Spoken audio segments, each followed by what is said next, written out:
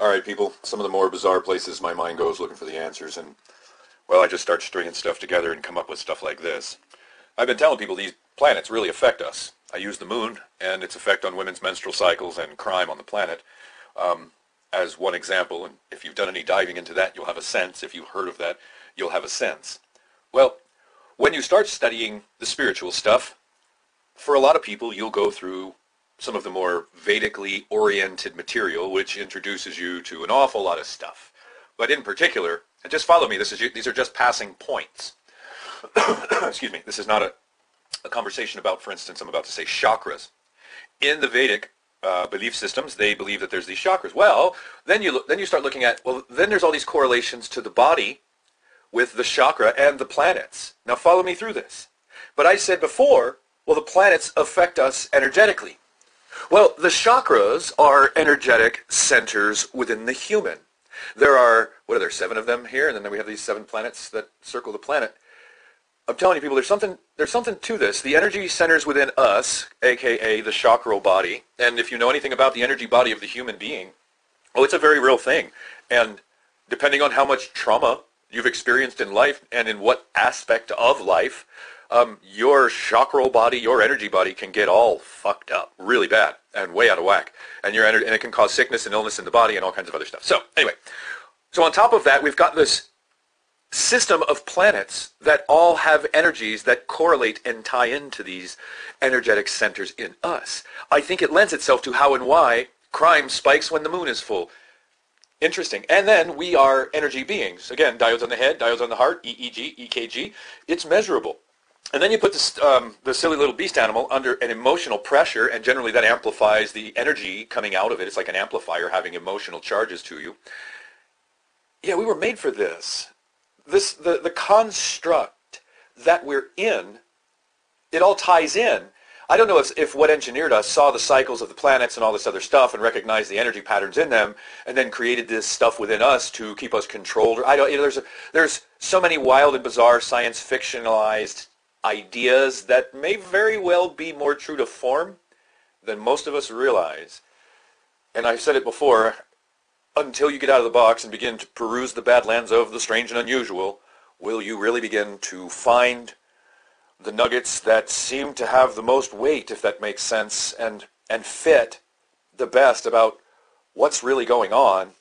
And if this earth construct really is the meat grinder that I think it is, that I've been telling people it is, and you start looking at how we were designed, how we were engineered, how ultimately manipulatable we are when we're ignorant, that's the caveat to that, when we're ignorant, yet, and most of us are, few of us have the real knowledge that it takes to prevent ourselves from being absolutely positively manipulated beyond wildest dreams and played like a marionette by an ethereal source, a spirit source, a human that knows more than you and has evil intentions and wants to manipulate you.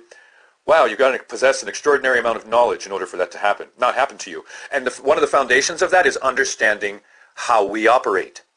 That's how they've been bending us all over and, doing bad things to our backsides, because they understand how we all operate. Think about that for a second. And we don't. So we're manipulatable like a freaking marionette. It's just so sickening. And when you start stepping away from these things and turning around and looking, it's like all of a sudden it becomes a little bit more obvious than it did.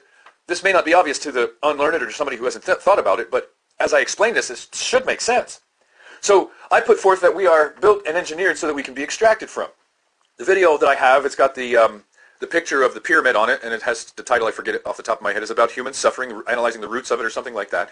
You look at what I put forth there, you look at what I'm saying now, and then you start looking at what I've said in one of my most recent past videos about the wounding of the child and the destruction of the family, and how all-pervasive that is. And when you start really thinking back on history, it may not have been to the grand scheme that we can clearly see it is now, but throughout history, fathers have gone to war and either gotten killed and left a mother without a father, so children were being raised without fathers. That left them open for the influence of something that knew more than them. When you start really looking at this, it's just gotten more and more and more intense as time has come to more modern days and technology has crept in. But to ensure the maximum extraction of the energy of the food source, beast, animal, chimera, freaking things that we are, they made us with these pharmacological factories that induce chemicals, or that cause chemicals to be shot out based on experiences, and then we have this emotional thing, right? Okay. Now look at the construct. Our men are going to wars, coming back, damage, causing family damage. There's physical abuse, sexual abuse, psychological abuse, mental abuse, neglect, and all those things that happen within the family units across cultures, across the planet, that have happened throughout time. You've got perverted parents, whether it's a father that likes to touch girls, Uncle Joe, doesn't matter, touch boys or girls, a sick and twisted, perverse mother, the narcissist that raises the child, the sociopath that has an itch, gets it scratched, pops out a kid, and raises the kid. Over and over, generation after generation, narcissism has been creeping up, and we see a world that's littered with narcissists. Well, how do I say this? I think some of the most obvious external manifestations of the all-out assault on the human species that has been going on both in the 3D and combined with the esoteric, ethereal, that's not the right word, the spiritual principles and principalities of the other world, the evil forces, etc., because this world seems to be fucking devoid of God force. It just really fucking does, and that ultimate love force, blah, blah, blah bullshit. The point being, what we see is an external manifestation of the disruption of the family, the disruption of the child's development process, the manipulation of the developing child during that developmental process, the perversion of their minds through the varying levels, 3 stages of developmental process. What does that produce? Well, at first, and think about the influence that television for the last 100 years has had over the minds of kids. It's because it's a perversion of the mind. Because they're going after the mind of the developing child, and when you don't have a family unit that's solid enough to have a foundation to teach the kids, then these perversions creep in. There's nobody there to check that, and it just keeps going and going and going on the fucking rise and levels, and it's just gotten worse and more over time. I don't know what keeps doing this, but I would suggest to you that there's been efforts on this planet to target families, to disrupt them, to break them up, and then those children of those families get targeted. Their minds get influenced and manipulated, and as perverse as the gods are, as perverse as humans can be made, it wouldn't surprise me that 5,000 years ago, during the days of the Egyptians, some sick that knew that there was a boy or a girl that didn't have a father to X, Y, or Z decided to creep in and start blah, blah, blah, and then lo and behold, there it starts, and then it continues. Thousands of years later, it spreads like wildfire. We've got these perverse, demonic Epstein and all the people that are sucking off of that fucking tit and going after kids. So the external manifestations of the perversion of the species, of the disruption of the family, of the perversion of the mind, is this homosexuality thing, is this trans thing, is narcissism. Narcissism is rampant on the planet. It is not a natural state for a human to be in. And when you look at the genesis of that, it's because these kids were abused or neglected so fucking profoundly when they were children that they literally had to turn off the switches in their head that caused them to fucking feel things. Think about that, people. As much as I hate narcissists and have said I want to watch them all burned at the stake by fire, the human aspect of me recognizes these people, as fucking horrible as their behavior is and as much of a wrecking ball as they are to our fucking lives when they strike, these are human beings that experienced such horrible shit when they were kids. And those of us that are victims of the narcissist can never empathize when you're sitting writhing in pain about what the narcissist went through as a child to cause this human being to shut off the switches in their mind that cause them to feel the things that other human beings feel, thereby tempering their behavior with morality and right and wrong and all that other normal stuff. So narcissism, absolute external manifestation of child abuse. It is an absolute external manifestation of the breaking up of the child, the perversions of the minds of parents and the ridiculous shit they do to their children, in front of their children, the manipulations parents play back and forth amongst kids with love, with money, with resources.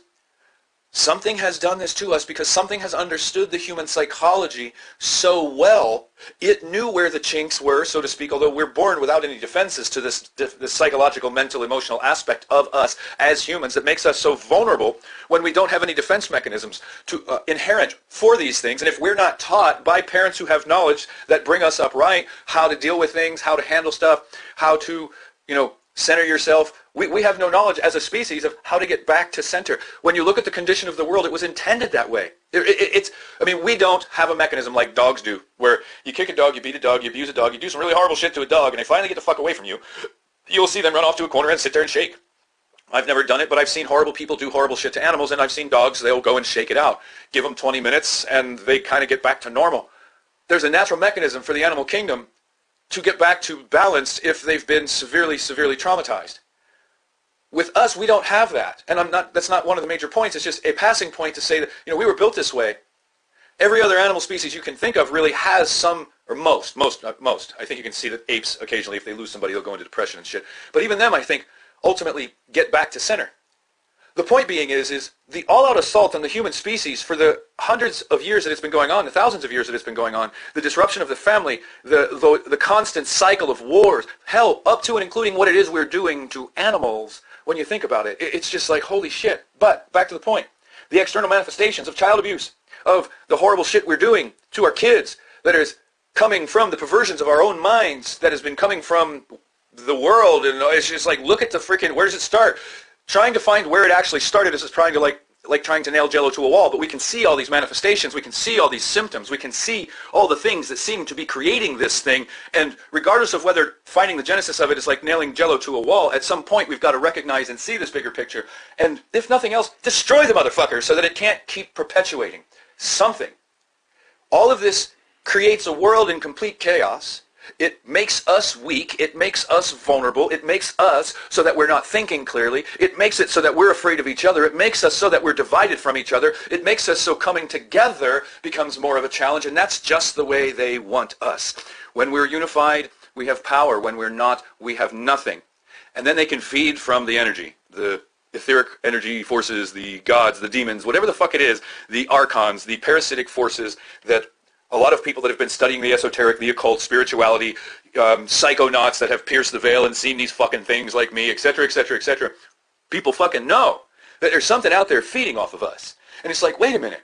All the way down to the goddamn design and engineering in us. And I'm telling you, when you start looking at Saturn and Pluto and Mars, I mean, the only real good one up there is freaking Jupiter. Neptune, that's all about illusions and delusions, you know, fooling you, pulling the wool over your eyes, or causing you to not see clearly. Saturn, the greater malefic, you know, that's the planet that they worship. That's one of the planets that they worship.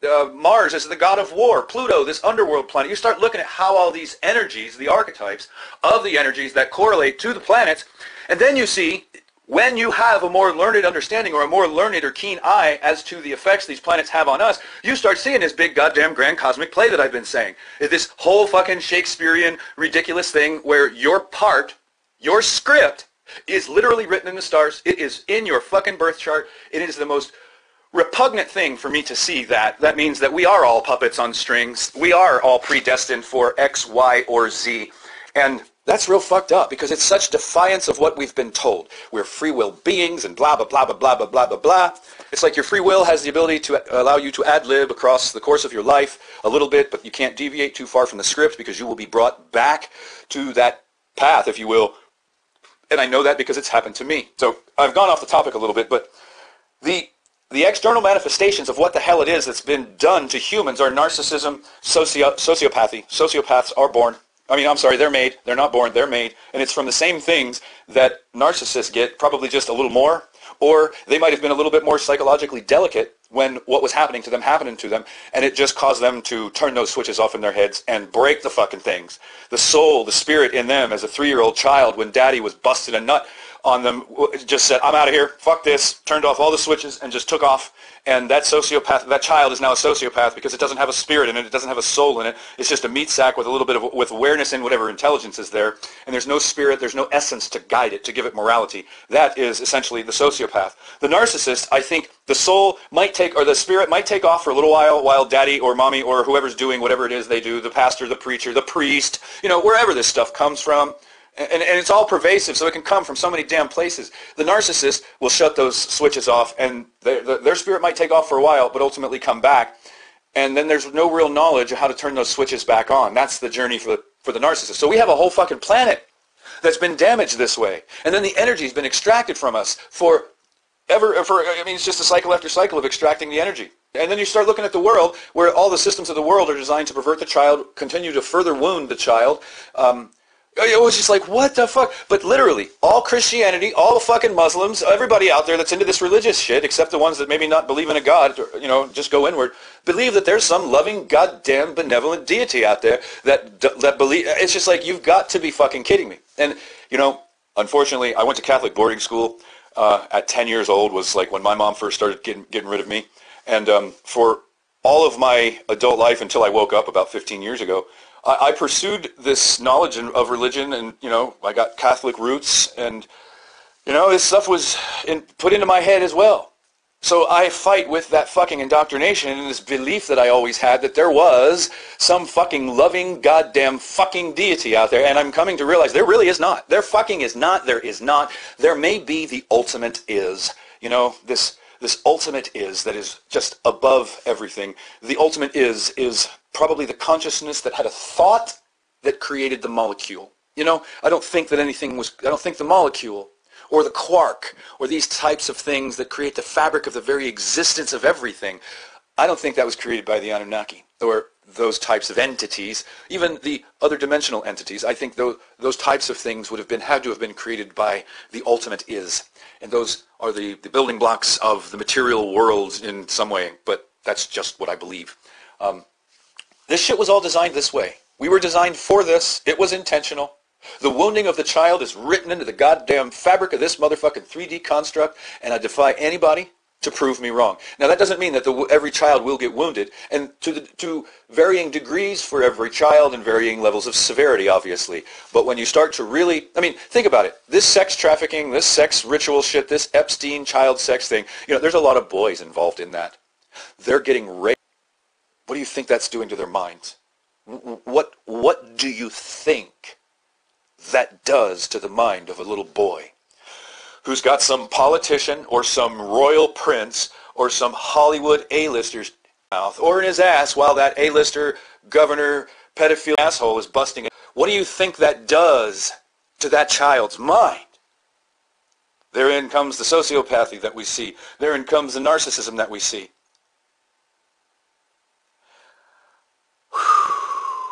You know, I'd like to sit here and theorize about all the things that we could do.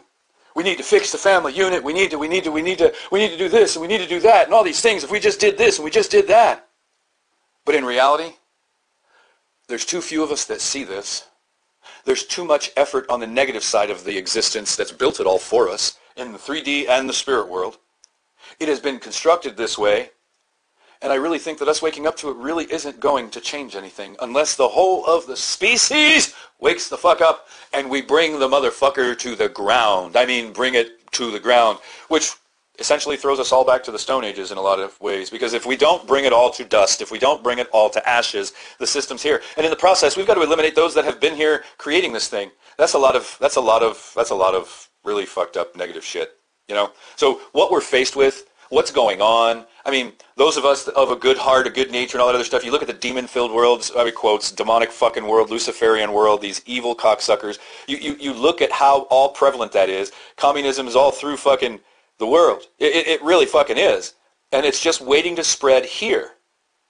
We have how many generations of Americans that are fucking almost neutralized? Brain dead, fucking soy boys. So everything that we would need as Americans, and this has probably happened in Europe as well, everything we would need to fight this has been soyed up and estrogenized and fluoridated and drugged up with those fucking pharmaceutical, mind-altering, whatever those, reuptake inhibitors, those types of things. The gods, or some entities like that, would have had to have had a hand in this. So it just goes to show that there's some serious fucking evil out there that wants to watch humanity squished like a bug. It's just, these motherfuckers are like the sick sadistic child with a fucking magnifying glass on the ant farm, where he goes around and burns the ants, he'll burn off one of their legs and watch them flop around and laugh at it and burn another one and then put them all together and then start burning them all. That sick sadistic kid with the magnifying glass, that's what these gods are. That's what controls the world.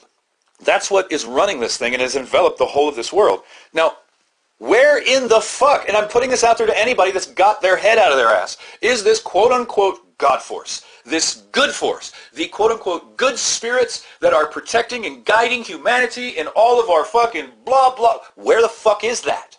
What, is the fact that we live every day to wake up to this fucking meat grinder evidence of the fact that there's something good out there keeping our little fucking chimera-like asses alive? Whoa, yay, hey, we're supposed to be grateful for that. What?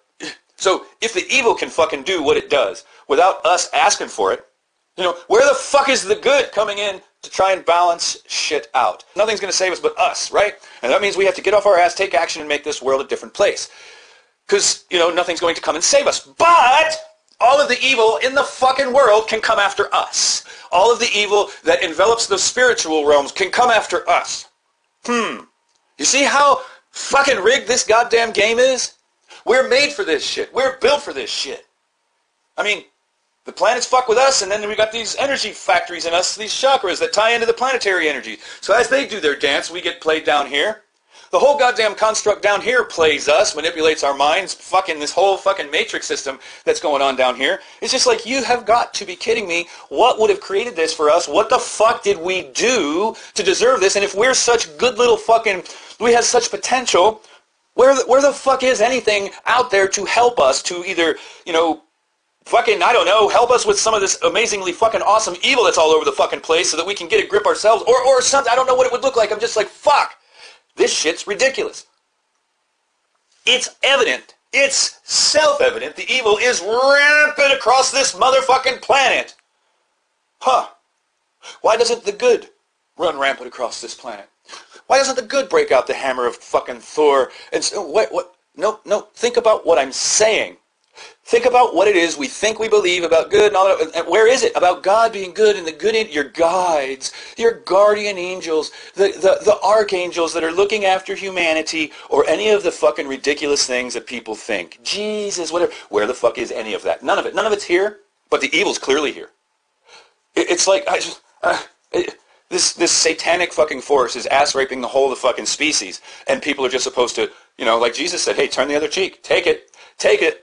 Take it while the satanic force is going balls deep in your fucking ass, in the ass of your life, your perception, the whole bit of it.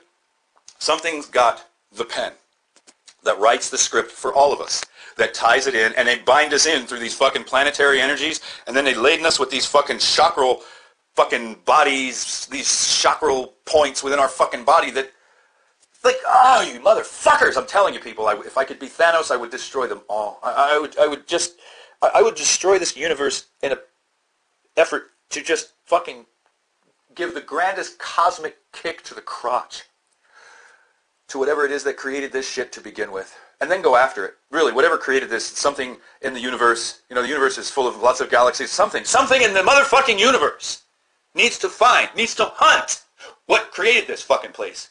And literally just reduce it to molecules, the basic building blocks of life, so that the universe can just start over with the very material that these fucking cocksuckers, these pieces of fucking shit are. I ask people, or I put forth a lot of these ideas, these concepts, and nobody's arguing with it. So, you know, do you still read your goddamn Bible? Other than for maybe some historical reference and, you know, a reference book, but not some fucking religious. Same with the Quran, same with all of it. I hate this fucking world every motherfucking day I wake up in it. And it's like, I don't even pray for death, because what the fuck would I be praying to? I just wait for the day that I have the courage to walk out of this motherfucking life. See, I don't have kids, I don't have a family. You know, if I had enough power, if I had enough money, I could be dangerous on this planet, but for the better, for the good, because I have nothing to lose. No wife, no kids, no family, no ties to this motherfucking construct.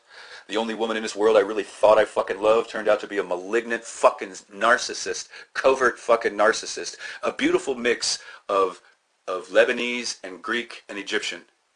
A cobra, a perfect fucking deceiving, betraying, beguiling bitch.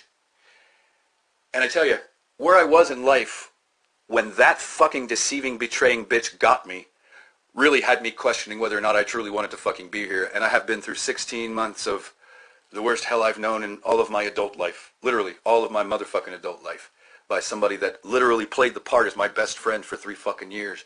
Ever since that fucking shit went nuclear and that bitch revealed herself for what she actually is, when the mask came off, I've just lost all interest in this motherfucking place and all belief that I will ever have a existence on this motherfucking planet that will envelop or embody the love of a woman, happiness, peace, stability, joy, or any of the ridiculous pie-in-the-sky bullshit that, well, people tell themselves.